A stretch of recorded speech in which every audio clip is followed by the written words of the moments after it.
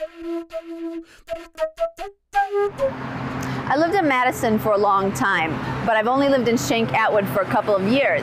And so I saw that there was a Blink grant application deadline coming up, and I thought, oh, hey, how about a neighborhood portrait project? That'll be a really cool way to get to know people in my neighborhood, and you know, it'll be a way to interact and get to know people and also give something to the neighborhood.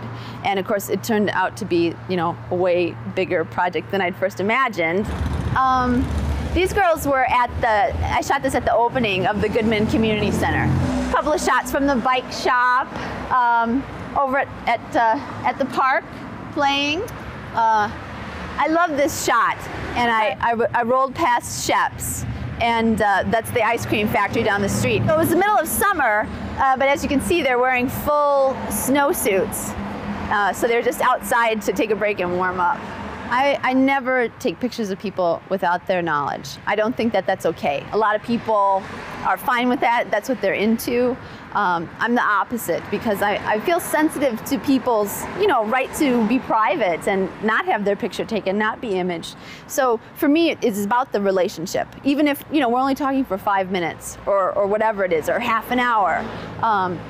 Somebody's letting me into their world, and and I'm always close when I'm taking these photos. The camera and the lenses that I use require that I be fairly close to my subject, so we have to talk. They know that I'm there. There's no sneaking up, and I like that. I like having to have the interaction.